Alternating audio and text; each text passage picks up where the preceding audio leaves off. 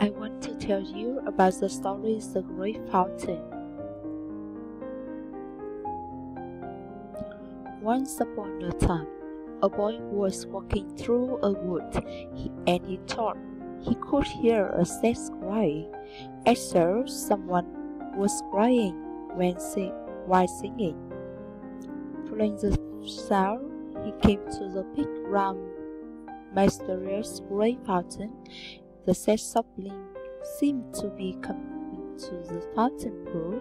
The boy swam aside the pool dirty surface water and saw a group of crayfish swimming in a slow circle through the pond. With big laughs they met. Their little voice opened and came out the sobbing sound.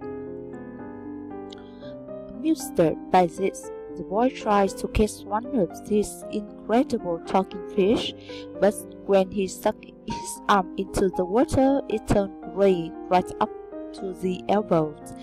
As this happened, a huge sadness entered into him, and he suddenly understood how sorrowful the fish was feeling.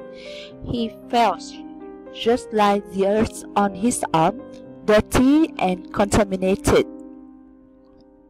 He quickly pulled his arm out of the water and ran from that place, but the arm stayed gray and the boy continued feeling sad.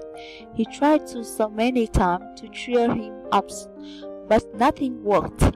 That's what until he realized that if he were to make the earth happy, then that happiness would be in turn transmitted back to him through the earth on his arm.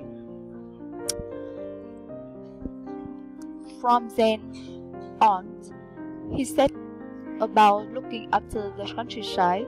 He cared for the plants. He did what he could to keep water from being polluted, and he encouraged others to do the same. He was so successful that his hand started to recover its normal color.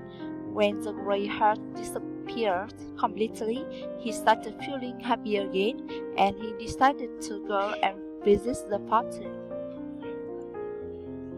When he was still some way from the fountain, he could hear the fish singing happy rhythm, and he heard them joyfully splashing in the crystal clear waters of that magic fountain.